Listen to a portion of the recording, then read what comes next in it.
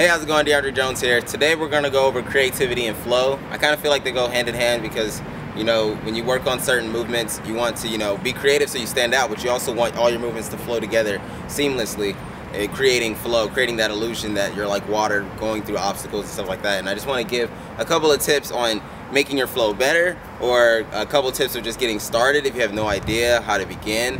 Okay, my first tip as it pertains to creativity is just not to think so much. It's super easy to like go up to like a couple obstacles, know you want to do a line, and then just get frustrated because you can't think of anything that you feel is cool enough to be in a video or cool enough just to like to do or whatever. But the biggest advice I would have is just not to think too much. Usually when I come up on some obstacles and I know I want to come up with a line, I just play around, not even recording or anything. I just jump around, just pretend like nothing even matters, and I'm just like jumping in between the obstacles and see what I come up from there.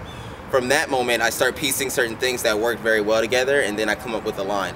Another tip is just maybe to play add-on, either with yourself or with a partner.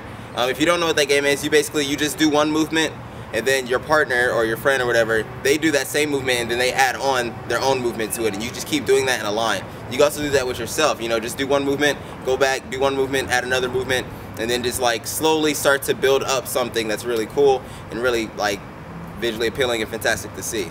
Add-on is a particularly fun game because it's also a challenge.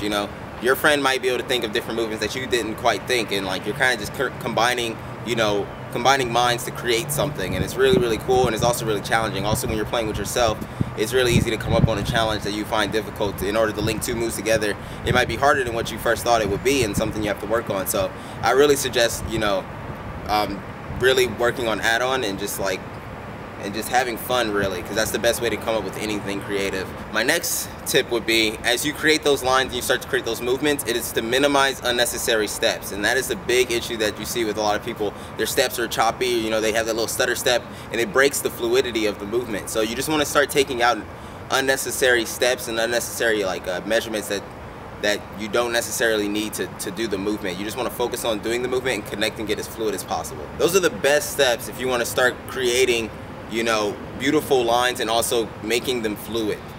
So I want everyone to go out today, come up with a line, either play add-on, bring a friend with you, or just like try not to think so much and just move through your space creatively. And I know I can guarantee you're gonna come up with something amazing. If you happen to film it, email it to me. I'll put my email in the description. That'd be really cool to see. And let me know what you'd like to see in the next tutorial. See you guys next Wednesday. We'll cover up the backflip series again. We're gonna work on connecting our back handsprings, also adding the round off to that as well. So round off, back handspring, and then learning how to connect them later after. So click the link down below if you're more interested in checking out tutorials from me. It'll take you to my website. And train hard, be safe. See you next Wednesday.